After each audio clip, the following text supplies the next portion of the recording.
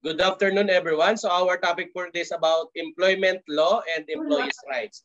So kindly listen carefully because majority of the questions for comprehensive exam is focused on employment law and employees' right, no?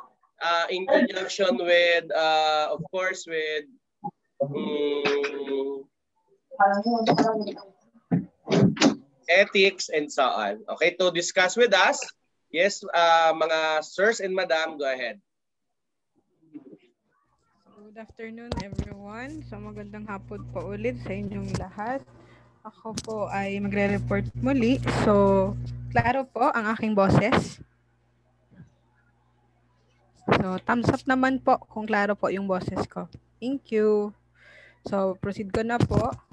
Together with me. So right now, together with me is Miss Agravante and Mr. Montoya, and we will be discussing employment law and employee rights. So this is a very interesting topic, no? Because we will be dealing with the rights, syempre, nating mga employees and responsibilities of our employers. So actually, this is a very long and comprehensive topic, but we have tried to summarize it and incorporate only the vital details po para mas madali nating makuha at maintindihan. So, next po. So, sa part na to, nag-summarize pa kami. Um, so, I will be discussing the first part, which I will tackle the terms and conditions in employment. So, ano ba ang mga main sources ng employment law? So, sino-sino ba ang mga protected dito? Also, the employee representation, yung mga rights natin to self-organization and collective bargaining. And lastly, yung discrimination.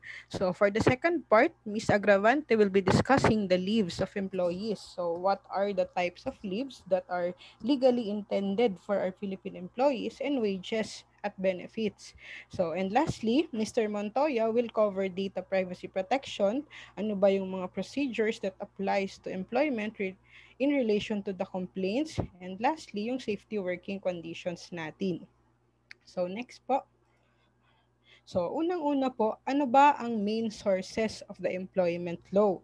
So, basically, it is the Labor Code of the Philippines. So, Labor Code of the Philippines is a legal code that determines all employment practices and labor relations in the Philippines. So, ito po yung primary sources of employment law natin. With this constitution, it provides us the guidance on our rights. So, it protects us from our employers to ensure that there are no unfair treatments and exploitation in our work.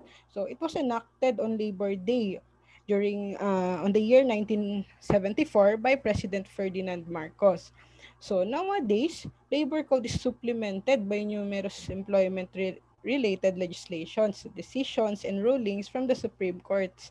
And of course, the administrative issuances from the DOLE is guided by this. So, these several provisions were created based on the Labor Code that is beneficial sa lahat ng mga manggagawa natin. So, sino-sino po ba yung protected under this law? What types of workers are protected under this law? So, next, Ma'am Shane. So, mapa-regular employee ka man, project employee, seasonal employee, casual or temporary, or even probationary employees, lahat po tayo ay protected under this law. So now, let's proceed. Ano-ano ba yung mga rights natin under this law? So first is the security of the tenure. So under the Section 18, Article 2 of the Labor Code, every employee shall be assured and guaranteed with the security of tenure. So this simply means that employees cannot be dismissed unless may just or authorized cause. So an employee cannot be simply terminated because hindi siya gusto ng boss niya dahil sa itsura niya or dahil sa ugali niya. They can be terminated from the service only for a valid cause supported by a substantial evidence and after due process where they are afforded the opportunity to be heard and present their defense. So second po is we have equal opportunities, equal work opportunities for all. So the state shall protect labor, promote full employment, providing and implementing equal work opportunity for all regardless ng gender natin, ng race, ng creed. So even may disability tayo and and regulate relations between employees and employers. So with this, nagkaroon tayo ng RA 10524, so an act expanding the position reserves for persons with disability, amending for the purpose of Republic Act 7277 as amended, so otherwise known as the Magna Carta for Persons with Disability. So, under this act, ibig sabihin po, no person with disability shall be denied access to opportunities for suitable employment. So, a qualified employee with disability shall be subject to the same terms and conditions of employment and the same compensation, privileges, benefits, incentives, allowance as a qualified able-bodied person. So, next po. So, under this law, kailangan po ang isang government agency ay mag-reserve po ng at least 1% po ng of all positions in all government agencies shall be reserved for persons with disability, and also for private corporation with more than 100 employees are also encouraged to reserve at least 1% of all position for persons with disability. So next po is for our gender. Next po, Ma'am Shane. So we also have RA 6725. So an act strengthening the prohibition on the discrimination against women with respect to terms and conditions of employment. So, it shall be unlawful for any employer to discriminate against any woman with respect to terms and conditions of employment solely on account of her sex. So, for instance, yung favoring a male employee over female employee with respect to promotion, training opportunities, study and scholarship grants. So, yung iba din, payment of a lesser compensation, so including wages, salary, and other form of remuneration infringe to a female employee as against the male employee for work of equal value. So next po, lastly, based on the Article 137, minimum employable age, so no child below 15 years of age shall be employed except when he works directly under the sole responsibility of his parents or guardians, and his employment does not in any way interfere with his schooling. So, any person also between 15 to 18 may be employed for such number of hours and such period of days as determined by the Secretary of Labor and Employment in appropriate regulations, and no employer po shall discriminate against any person in respect to terms and conditions of employment on account po of his age. So, next po, Ma'am Shane. So we also have the rights to self-organization and collective bargaining. So it is supplemented by the RA 9481, an act strengthening the workers' constitutional rights to self-organization, amending the purpose of Presidential Decree number 442 as amended, otherwise known as the Labor Code of the Philippines. So it is the right po of workers and employees to form, join, or assist any unions po, organizations, or associations for the purpose po of collective bargaining and negotiation and for mutual aid and protection. So every worker has the right to self-organizations. All worker po may join a union for the purpose of collective bargaining. So ano po ba yung collective bargaining? So, ang collective bargaining po is referred to as a process or negotiations between an employer or organization and a group of employees who are members of trade union. So, marami siyang advantages. Una, pro-employee siya. So, yung collective bargaining po, employees who normally will not have the means and confidence to fight for their rights if they are not part of the trade or union will have individuals who will challenge employers who take advantage of their workers. So also another advantage ng collective bargaining, it keeps abusive employees powerless, and it gives protection to all employees.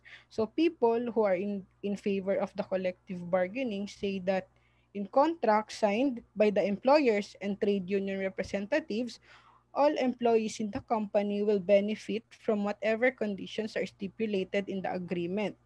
So lastly, it provides security and stability. So on the part of the employees, they will be given the security of tenure. They will have they will not have to worry about getting terminated unlawfully, and in this case they will have support system as well as representatives to fight for their rights as employees. So this is the last slide po of my presentation. Ms. Agravante po will now discuss the rights of the employee in relation to the leaves and benefits. So over to you, Ma'am Shane. Thank you po. So, leave wages and benefits of employees. So, leave benefits. Leave of absence is a right granted to employees not to report for work with or without pay. So, employees who render work during the prescribed hours are entitled to 15 days vacation leave and 15 days sick leave credits annually, or 1.25 days vacation and sick leave credits monthly. So, what are the types of leave? So, first is sick leave. So, it is granted on account of sickness or disability of the employees or any member of their family, um, like parents, brothers, sisters, spouse, and even house helps who are living with the employees. Next is vacation leave. So, it is granted to employee for personal reasons, the approval of which is contingent upon the necessities of the service. So vacation leave without pay is considered a gap in the service. Next is 5 days forced leave or mandatory leave. So employees with 10 days or more vacation leave shall be required to go on vacation leave, whether continuous or intermittent, for a minimum of 5 working days annually. Forced leave shall be forfeited if not taken during the year. So those with accumulated vacation leave of less than 10 days shall have the option to go on forced leave or not. However, officials and employees with accumulated vacation leave of 15 days who availed of monetization for 10 days, resulting in 5 days vacation leave, shall still be required to go on forced leave. Next is special privilege leave or SPL. So this is a leave of absence which may be availed for a maximum of 3 days annually. It is also non-cumulative and non-convertible to cash. Next is maternity leave. So every woman in the government service who has rendered an aggregate of 2 or more years of service shall, in addition to the vacation and sick leave granted her, be entitled to maternity leave of 105 days. Actually, 60 days to dati na bago lang siya sa the expanded maternity leave under RA number 11-210 is it is an act increasing the maternity leave period to 105 days with pay and an option to extend for additional 30 days without pay. So next is paternity leave. So every married male employee is entitled to paternity leave of 14 days based on RA um, 8187. Ito yung nag-grant ng 7 days na paternity leave to the father of the child. And if he is married to the female worker, he can enjoy as much as 14 days leave, 7 days paternity leave, and 7 days under RA 11210. So also it is non-cumulative and non-convertible to cash. So next is parental leave or solo parent act. 7 days of leave of absence granted to a parent who has the sole custody and responsibility of the child and who has rendered at least 1 year of service regardless of employment status. So in order to avail the parental leave, the solo parent shall submit to the personnel division the solo parent identification card or certification issued or validated by the DSWD within the month of January every year. Next is rehabilitation leave. So it is granted to employees for disability on account of injuries sustained while in the performance of duty.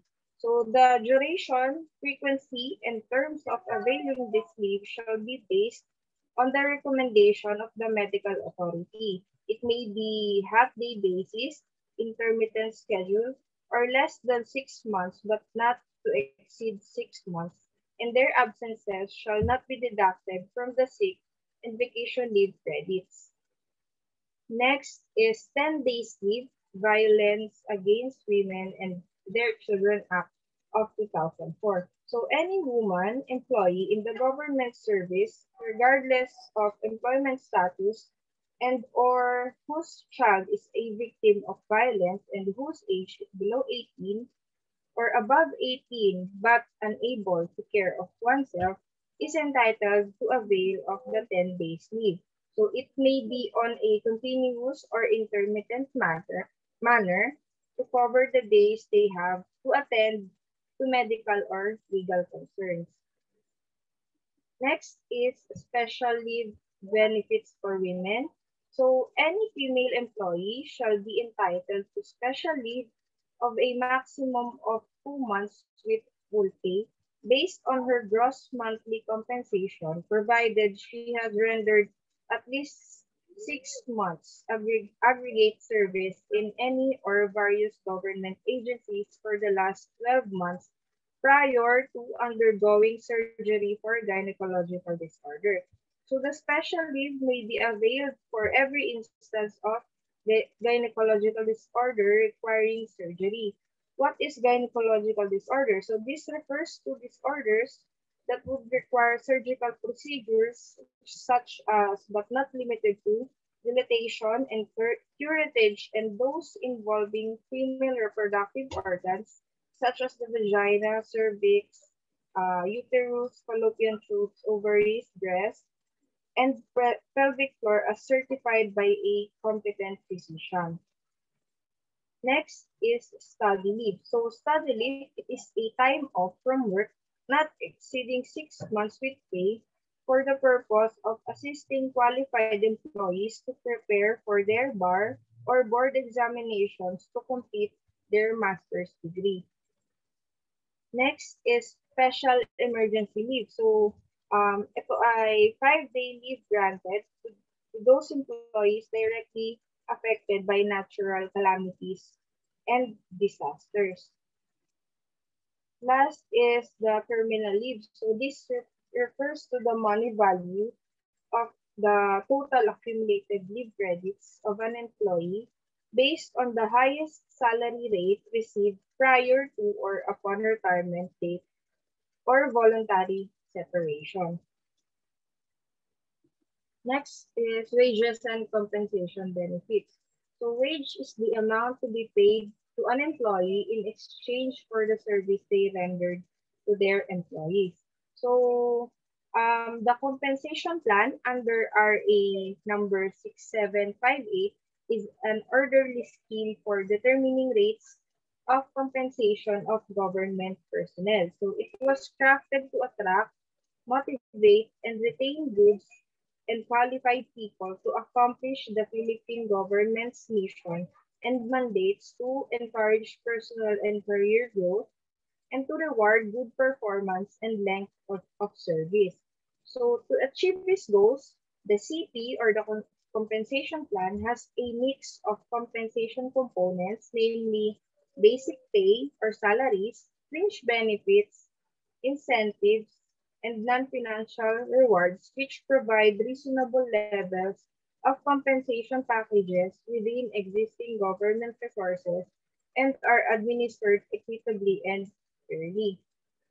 So total compensation represents all financial and non-financial rewards and entitlements arising from employment relationship. So under nito ay extrinsic rewards and intrinsic rewards.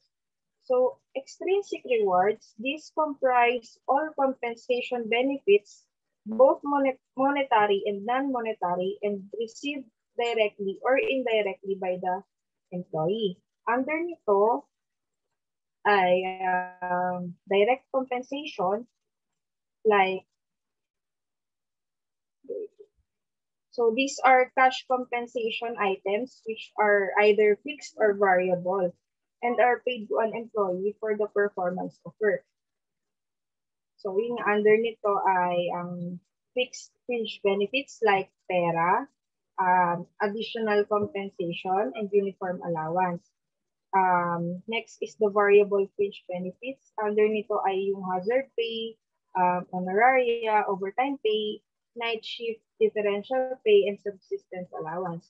In the indirect compensation naman, protective, under nito yung mga health insurance, yung retirement benefits, employee compensation insurance.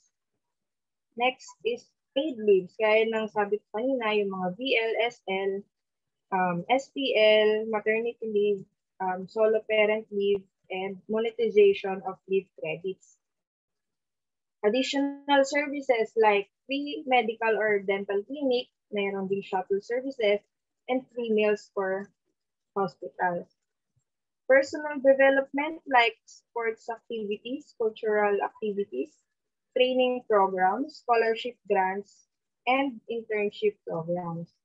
Requisites, service car, mobile or cell phone, assigned driver or secretary, preferred office furnishing, assigned parking space, three quarters, or sometimes newspaper subscriptions.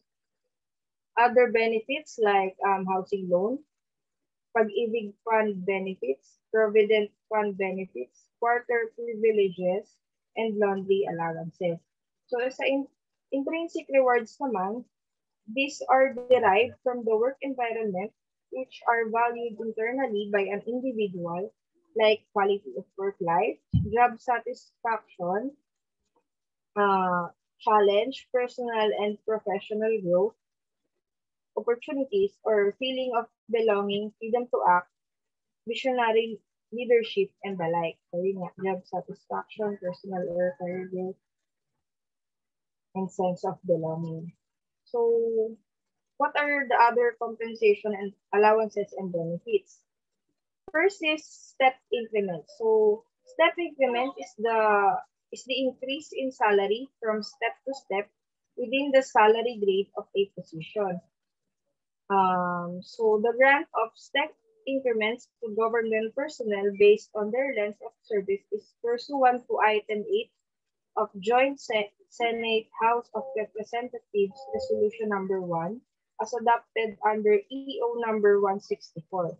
So officials of NGAs including SUCs, GOCCs, GFIs, and LGUs who are appointed in the career service under permanent status and in the non-career service whose position are found in the regular plantillas ay makaka-receive ng step increment. Next is personal economic relief allowance or PERA.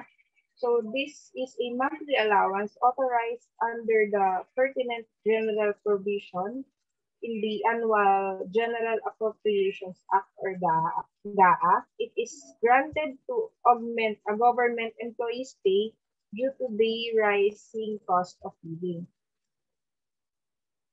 Next is uniform or clothing allowance. So this is granted to cover the cost of uniform or clothing of government employees to identify them with their mother agency or office. So ang coverage nito ay all government personnel regardless of the status of employment. Next is representation and transportation allowances or RATA. So since RATA are privileges or benefits in the form of reimbursement of expenses, they are not salaries or part of basic salaries. Forfeiture or non-grant of the RATA does not constitute diminution of pay. So RATA may be spent in variable amounts per work day depending on the situation. So entitlement thereto should not be proportionate to the number of workdays in a month inclusive of regular and special holidays falling on workdays. Next is year-end bonus and cash gift. So these are intended as year-end premiums to government personnel for satisfactory and dedicated service.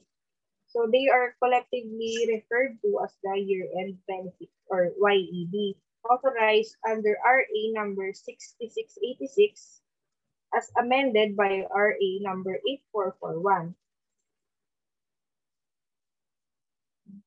Next is Productivity Incentive Benefit or PIB. This is a cash award authorized under AO number 161 to recognize individual personnel productivity and performance which contributed to attainment of agency goals and targets. Next is overtime pay. So, government employees are required to render 40 hours of work in a week, subject to the work schedule adopted by the agencies concerned. So, through adequate planning, overtime work could be avoided kasi hindi lahat ng government agencies binabayaran yung overtime. Alam ko, dito na papasok si compensatory time off. So, Section 1 of AO 103 provides for the adoption of a scheme that will allow employees to be compensated through time or days off in lieu of overtime pay. So, ito yung magiging kapalit, imbis na babayaran ka ng overtime, sa pag-overtime mo, magiging compensatory time off na lang, yun yung ipapalit for your pwede ka maging ma-excuse from reporting for work with full pay and benefits. Next is night shift differential pay. So this is a compensation premium granted to government personnel whose regular work hours fall fully or partly within 6 p.m. to 6 a.m. of the following day. So night shift shall be given to government employees at a rate of 20% of their hourly basis rate of each hour of work performed from 6 p.m. to 6 a.m. Next is hazard duty pay. So this is a compensation premium granted to each official and employee actually assigned to and for performing duties in strife-torn or embattled areas. Next is subsistence allowance. So subsistence allowance is an allowance for meal or sustenance of government personnel who by the nature of their duties and responsibilities have to make their services available in their places of work even during meal times. Next is laundry allowance. So, laundry allowance is intended to defray the laundry cost incurred for uniforms of specific government personnel pursuant to Section 67, Chapter 7, Book 6 of EO number 292.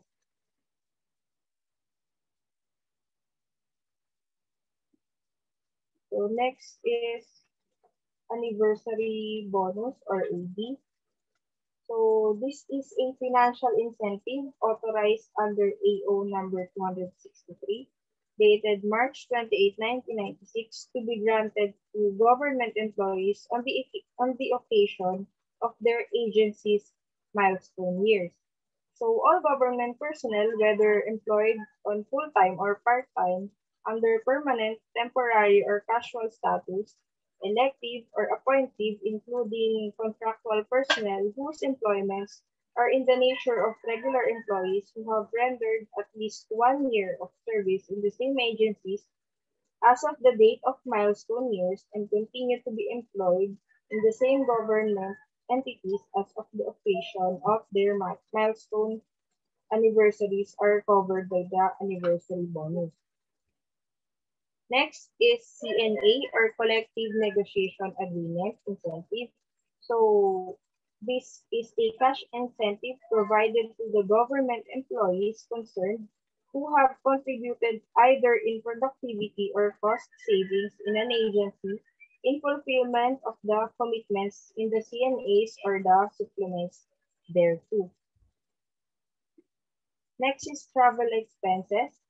So this is to cover hotel or lodging rate, meals, and incidental travel expenses, excluding transportation expenses going to and from the destination. So coverage nito yung government personnel din and both from the national and local governments. Next is terminal leave and monetization of leave credits. So terminal leave, kaya na nabanggit ko kanina, this refers to the money value of the total accumulated vacation and sick leave credits of an employee based on the highest salary received prior to or upon retirement or voluntary separation from the government service.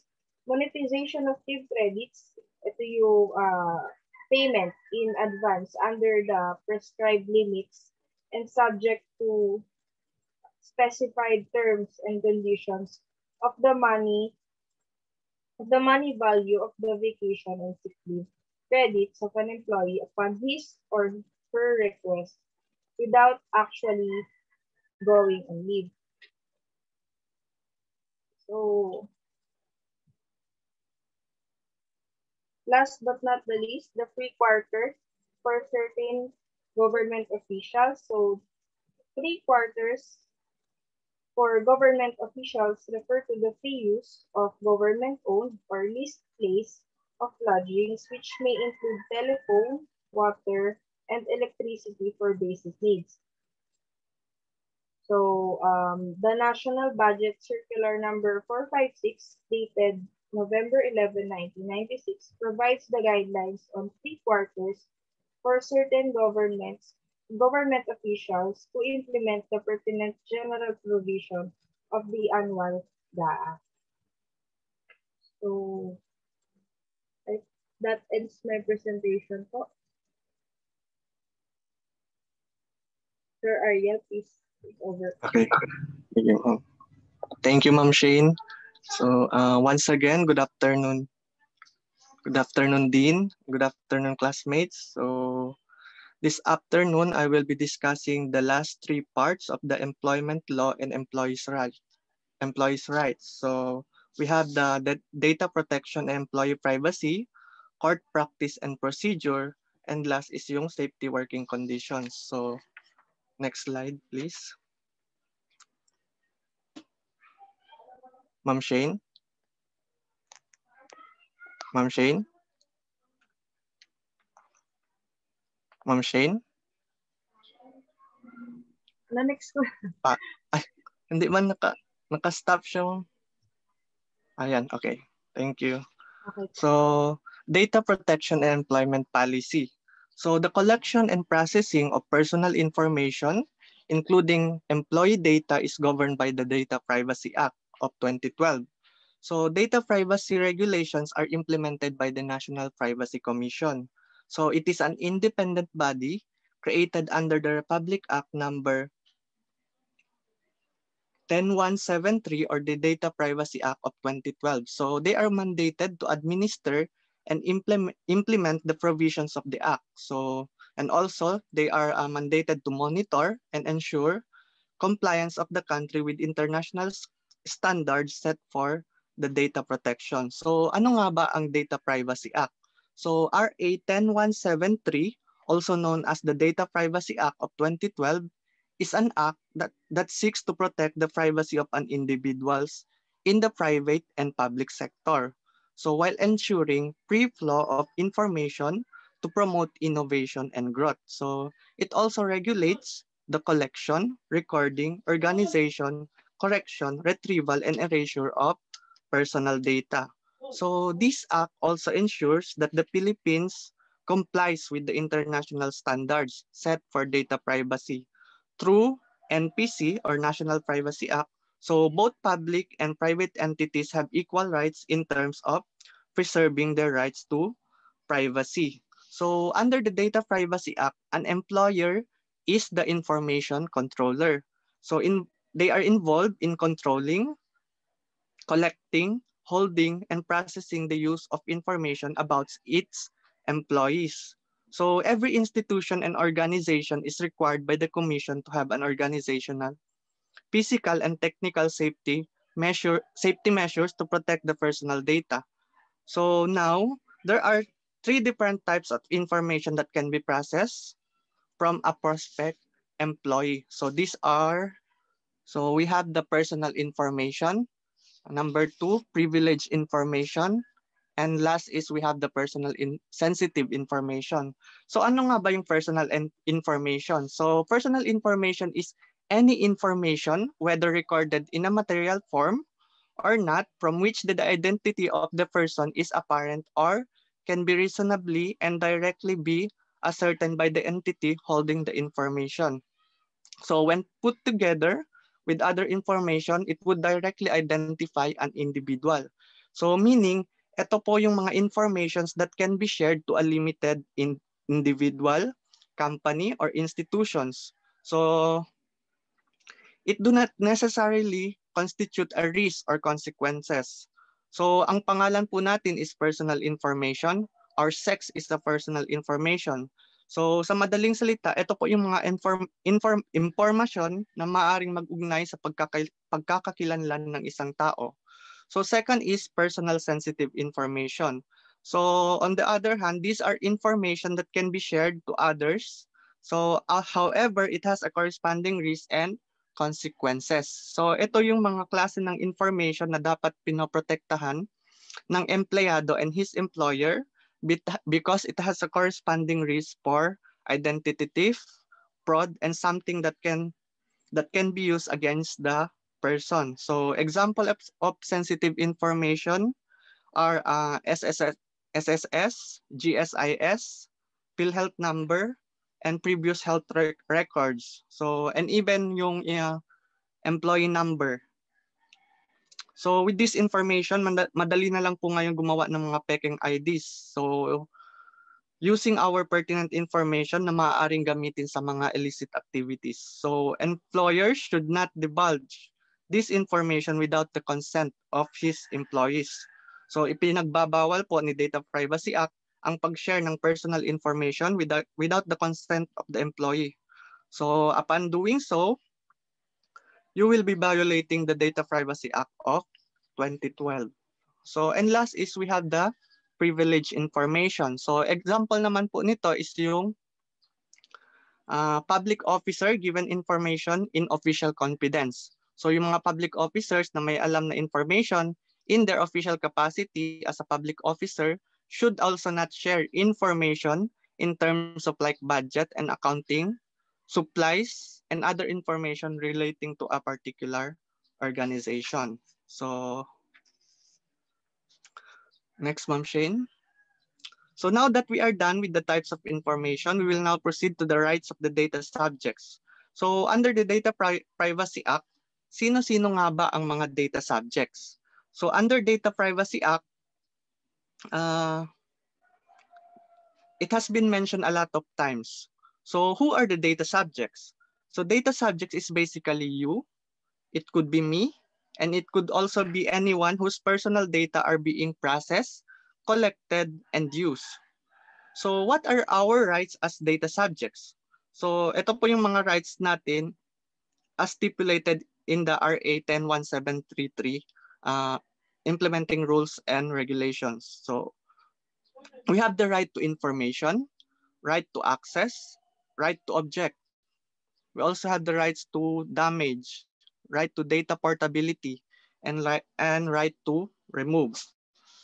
So number one, we have the right to information. So we have the right to be informed that our data has, or shall be processed So that is our basic rights. So we have the right to know the description of the personal information to be entered into the system, the purpose of processing, and the scope and method of the personal information processing. So the recipients or classes of recipients to whom they are or may be disclosed. So the identity, and the contact details of the personal information controller or its representative. And last, the period for which the information will be stored.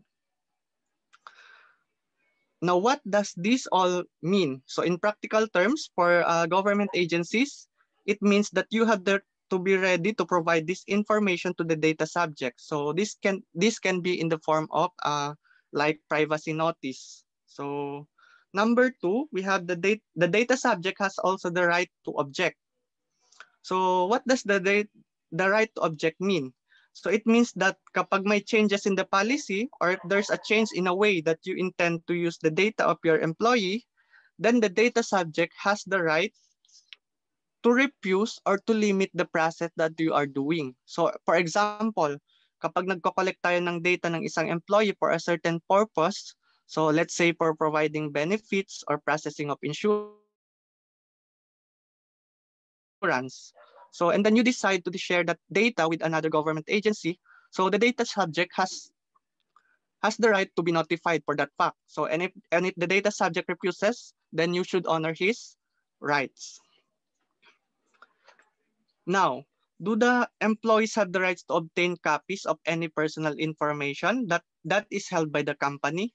So the answer is yes, because the data subject has the right to access upon demand of his information unless there is a justification for not giving in the data.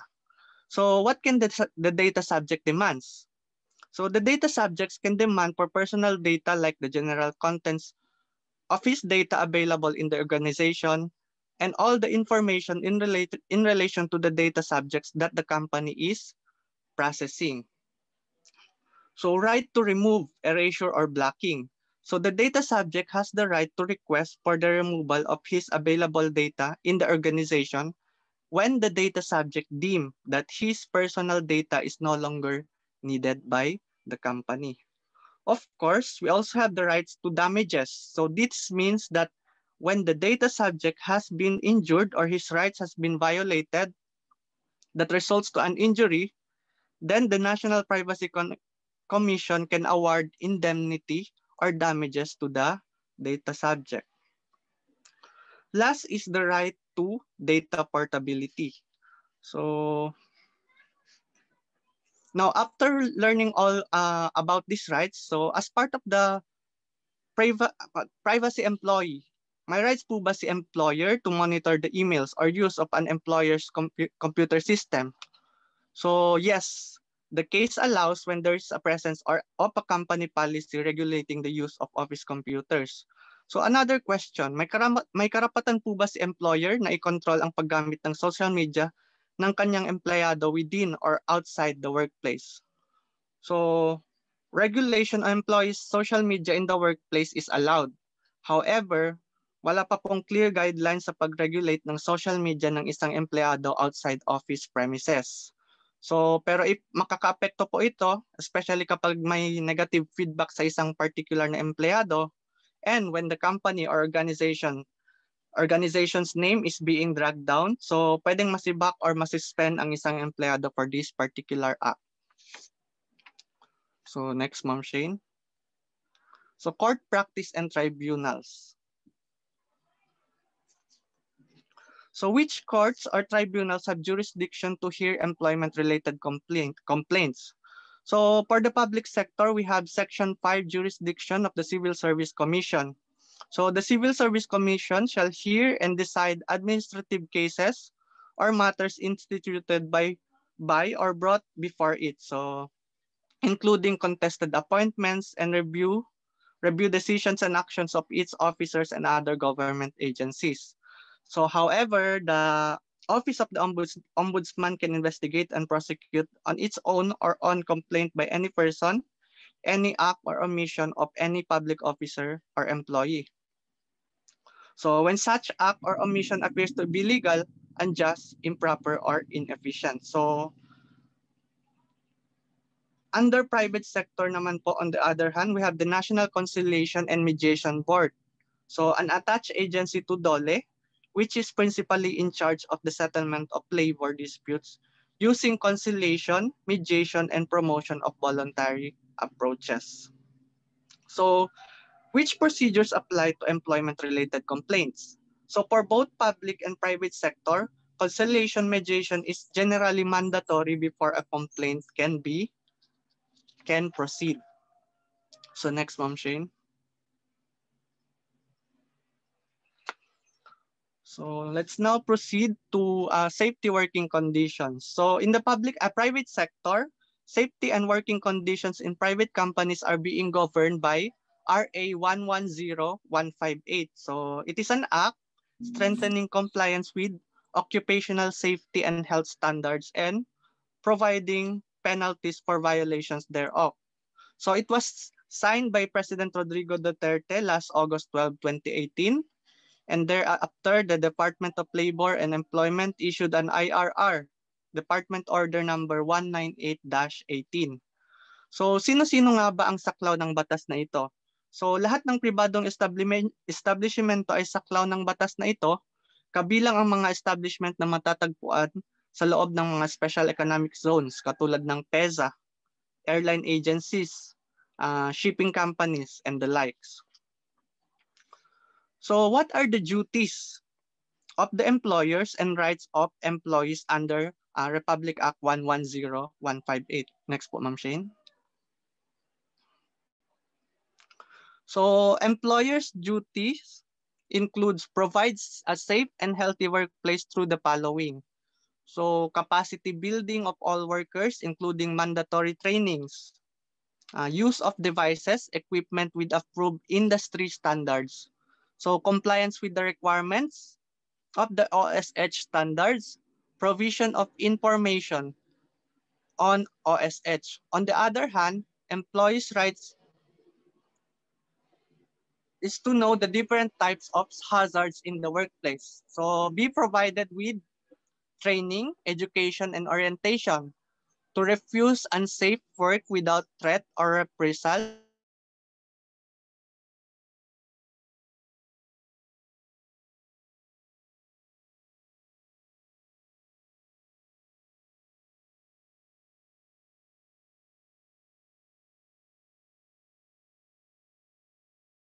OSH standards or compliance orders shall be penalized with not more than 100,000 daily until full compliance.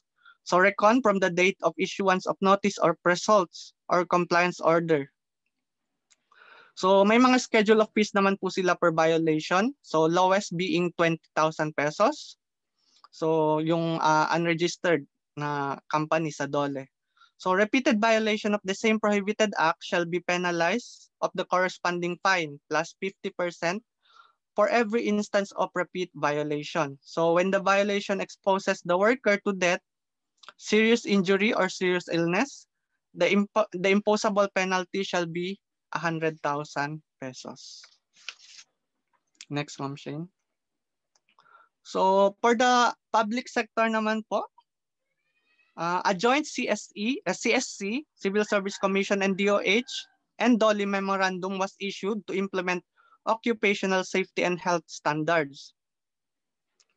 So CSC, DOH, DOLE Joint Memorandum Circular Number 1, Series of 2020, aims to institutionalize occupational safety and health in government workplaces to protect government workers from the dangers of injury, sickness, or death, and to prevent loss or damage of properties through the adoption of safe and healthy working conditions. So the guidelines on OSH standard requires government agencies to establish their own OSH program. So create a safe and health committee and or a special investigation committee. So and appoint or designate a safety health officer to ensure their compliance with OSH. So standards and promotion effective implementation of OSH in their workplaces. So next one, Shane.